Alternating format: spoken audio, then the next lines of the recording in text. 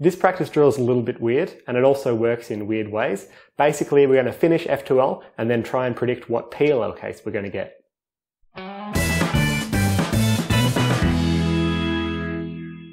So this drill is called predicting PLL, and you might get very frustrated and fed up with this drill after a little while, so I wouldn't recommend doing it too often or too much.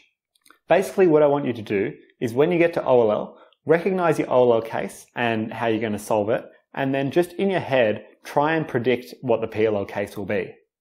You can try and sort of subconsciously do this by just looking at patterns around the cube or trying to track the pieces a little bit of how they'll move in your OLL. But the expectation is that in the vast majority of cases, you'll guess your PLL incorrectly. The point of this drill is not so much to guess it correctly, but to try and make educated guesses and sort of narrow down the possible PLL cases that you can have. It also sort of helps you form subconscious links between, patterns around your last layer and PLL cases. Again, I wouldn't recommend doing this drill too often.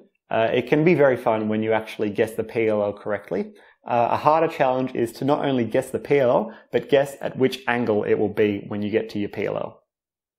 The ultimate reason that I think this drill is useful is because it works your brain hard trying to think about inferences and what will happen when you do certain moves and trying to track pieces around from your OLL to your PLL stage.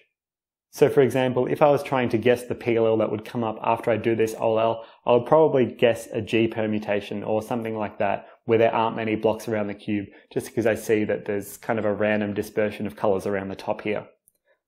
So fingers crossed. And it is actually a G permutation in this case. Maybe that was a lucky guess, but it's probably a high probability guess as well, because G permutations do come up every 4 in 18 solves.